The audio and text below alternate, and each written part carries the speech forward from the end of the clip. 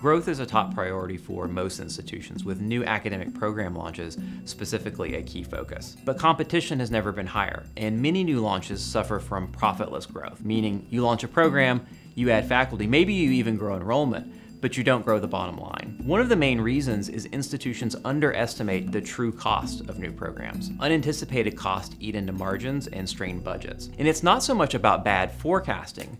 Many costs are simply overlooked. There are 4 broad categories of new program costs. First is direct, cost of faculty, TAs. Pretty straightforward. These are the biggest costs early on, but they're also relatively easier to estimate.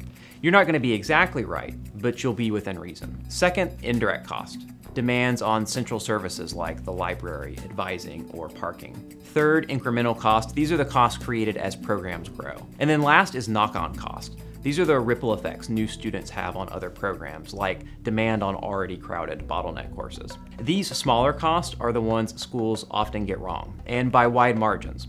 Even though direct costs are the biggest figure on the pro forma, the amount of dollars the estimate is off is likely much bigger for indirect, incremental, and knock-on cost. So we've been working to help schools better estimate the true cost of program launches, offering smart tools and templates to estimate harder to pinpoint cost of new programs. Visit us at eab.com to learn more.